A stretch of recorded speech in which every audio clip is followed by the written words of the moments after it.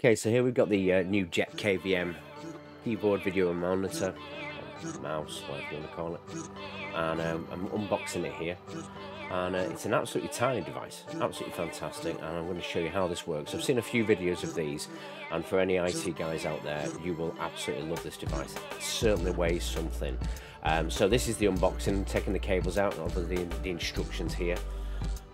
Just got that there to go through a couple of things. Nobody reads that. I know I certainly didn't. And obviously the box here with the cables.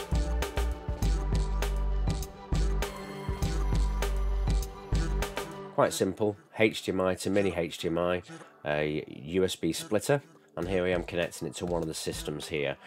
This is just a system that we've got on the bench just to test things. Plugging in the USB-C, which is a splitter, and one of those you connect to the keyboard and mouse cable that comes with the thing. Here I am connecting the mini HDMI to the KVM. Let's see on the back of that. And then what I have used, which doesn't include in the package, is a display port to HDMI adapter, and I've also got an HDMI splitter so I can at least see the screen and of course remotely access it from wherever. Get it the wrong way around first, so click the video there.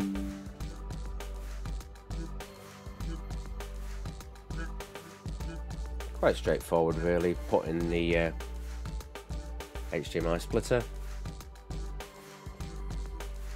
Again, that does not come with the package, this is something I bought additionally. And you also need a power supply as well, just a USB-C or USB-A to C power supply for the KVM.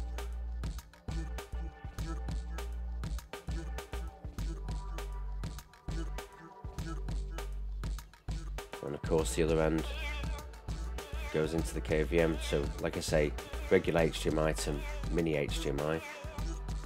And then this is for the keyboard and mouse, so you plug the other end of that, of course, into the spare USB-C of the splitter, and then into the PC.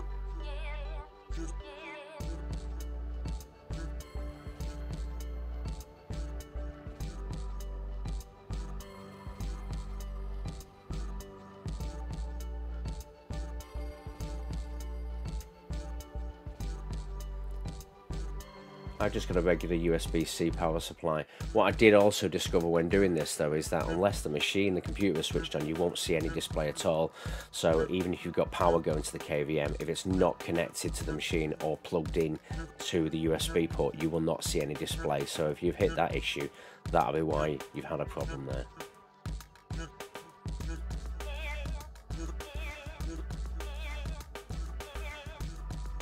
Okay, tiny little box, absolutely brilliant. You can sneak it behind any little box underneath your stairs or underneath your desk or something like that. It doesn't take up any room whatsoever. Plug in the network cable. And this is where I discovered at the time that it didn't just power up, and I was like, why is that? And it's because the machine itself wasn't switched on. So that's what I'll do in just a second. There we go. So that's now got its IP address.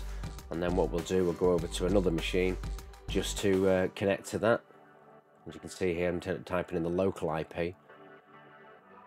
And then I'm going to show you how to do this so you can access it remotely from anywhere. Jet KVM. Now firstly, I've just set it up just to show this. I've hit no password. You can obviously add a password later on, of course, which I will be doing. That's now fired up. And that's now logging in. Again, I've got this connected to a normal keyboard and mouse as well, but this is all being controlled from my own keyboard and mouse at this machine.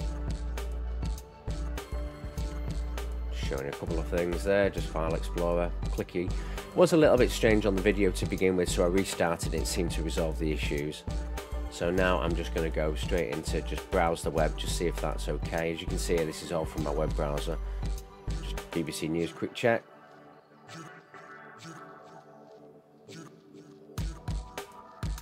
You can see the video issue there. It's a bit of a strange one. It seemed to resolve itself after a couple of minutes. So I went into the settings, just have a poke around, see what the different settings are there. You can hide the mouse cursor, the remote mouse cursor, because I noticed there was a little bit of a lag there.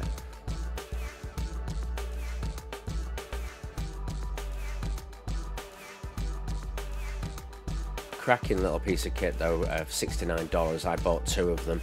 I reckon I may be buying a few more because these will be incredibly handy because you can access Obviously not just the remote via Windows, you can access the BIOS. Now what I'm doing now is I'm connecting this through my Google account, and so therefore I'm just going to give the device a name. I'm just going to call it KVM1 for now.